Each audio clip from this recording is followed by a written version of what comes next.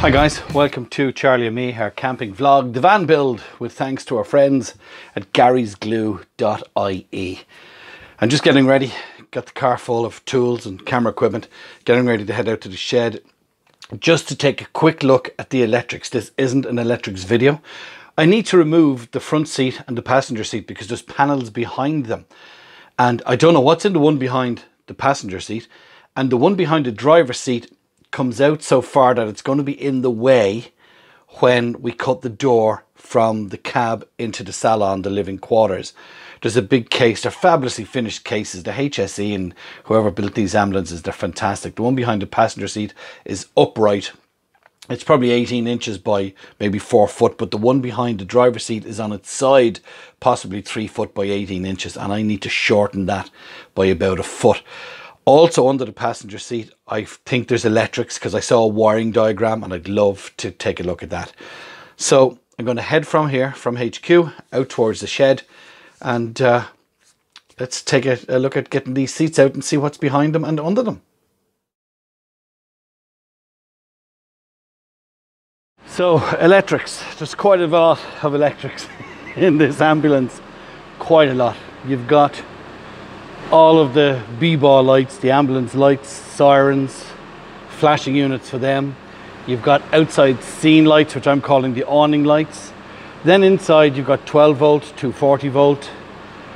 And there's 2 batteries on the passenger side outside, 1 battery which I think runs the highest on the driver's side outside. And I think there's more batteries under this seat. But what is behind this seat, the passenger seat, is a control panel, and behind the driver's seat there is also a control panel. Now that means that I've got to take out the 2 seats. I've got the engines running just to keep the batteries charged for a while because I'm using lights, and let's take the seats out and see where that gets us. Now the seats are held in with these hex bolts. There's also one on the seat belt here, so I've got to release the seat belt.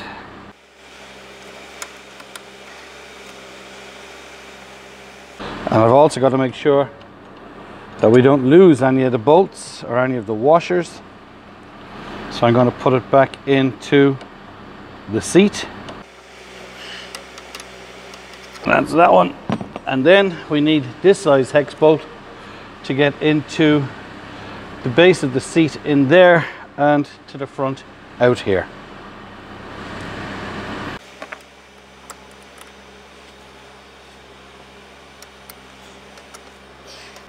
And as I have said time and time again on these videos, these little 10-minute jobs would probably take a half hour. Let's touch a little bit of wood, and so far, oh, I'm after seeing another bolt. I'll come back to you when I have all these done, okay?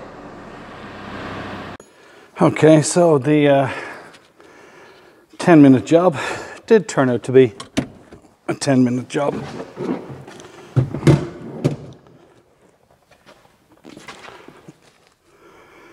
And this is what's behind the door. There's also a schematic of some description. I'm going to see if I can get this to focus. Oh, which I'm going to take a look at. There's also controls under there. And now this one here has to come out. So to get to that, we've got to take out the driver's seat. So let me show you what's actually in here. Not a lot, thankfully. It seemed to have been all the controls for the camera. As you know, there's a reverse camera, front camera, and interior camera, and they seem to be all coaxes for the camera system.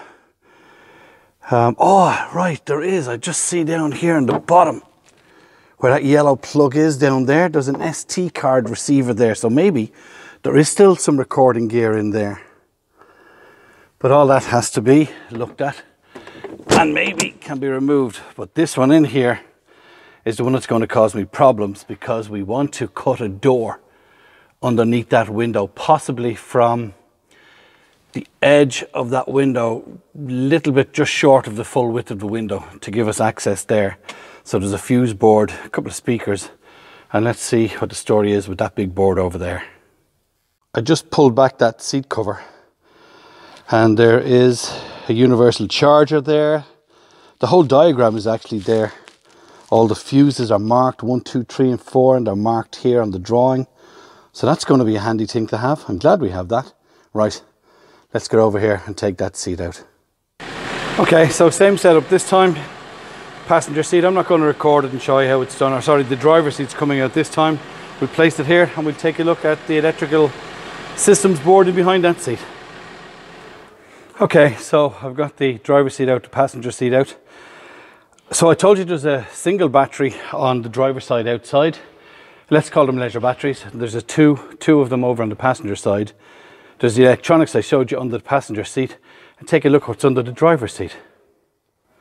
It seems to be the driving batteries. I'd say they are just literally running the Ford. They have the Ford logo on them. So I did notice that every time I turn off the engine, it also turns off the live feed to the stereo. So I have to, every time I turn on the engine, I have to put the code into the stereo, but that's a fixable thing.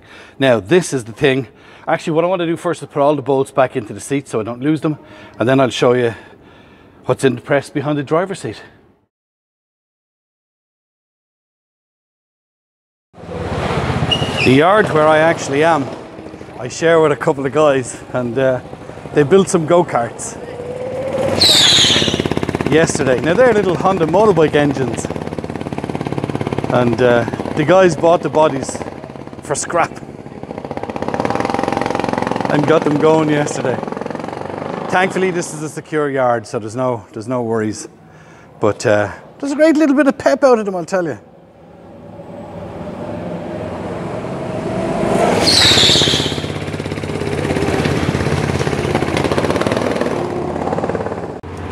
Right, let's take a look at what is actually in this container here, because this has to be moved.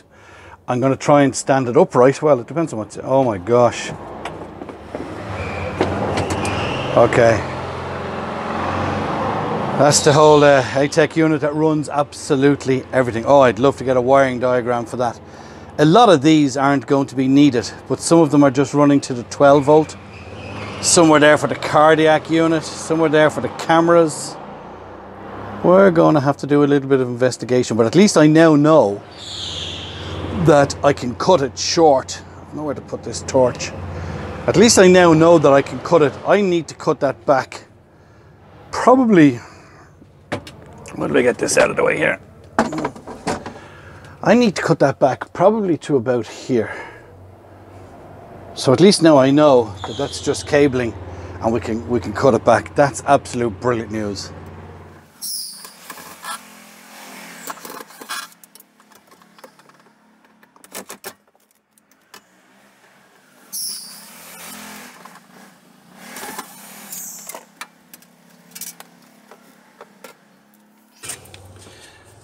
I don't know if you can see there's a plug top here.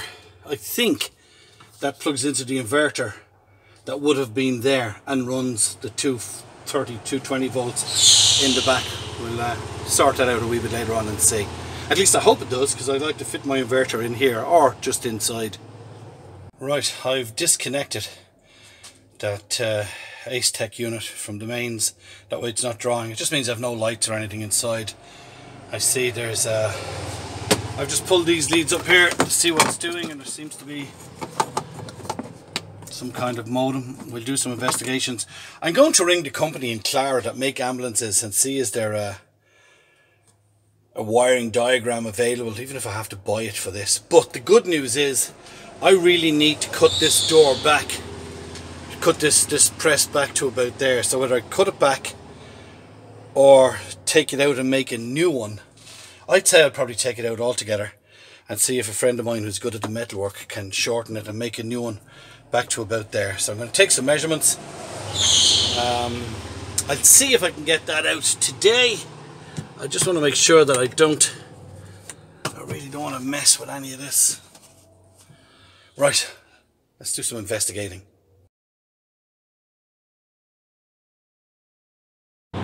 Okay, so I got the surround off that. I'm going to bring it home, do a bit of work in the shed, try and cut it down to size. I'm just going to remove that fuse board and pull it over there because the door is obviously going to be there. So I'm just going to pull it back. I'm going to leave it connected for the moment. There's a lot of stuff here. I'm going to leave connected for the moment. I'm nearly sure all of that over there, hang on, is video. A lot of that I think will be just disconnected. I'm not going to take it out just for the sake of a few pounds. I don't know. But that unit there definitely has to be moved over. And as I said earlier on, I think that is for the inverter. But I think I could fit the inverter up here. Right, let's get a little move on and then I'm going home.